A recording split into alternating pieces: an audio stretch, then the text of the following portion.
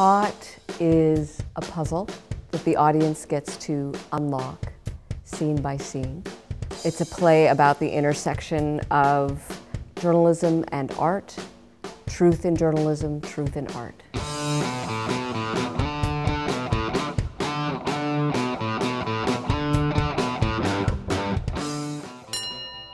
When the audience comes into the theater, when they come into the Ashby stage, there's going to be an art installation.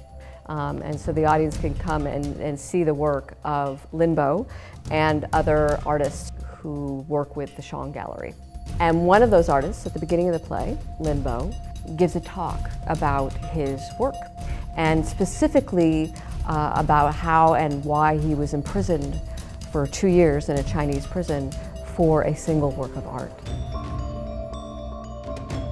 It's a play that is speaking to many of the issues and conversations that are in the cultural zeitgeist right now, in terms of cultural appropriation, but also in terms of truth and lying, and what we do to people who we think have lied, and the kinds of lies that we're willing to accept, the kind of people that we're willing to accept lies from, and the kind of people that we're not willing to accept lies from.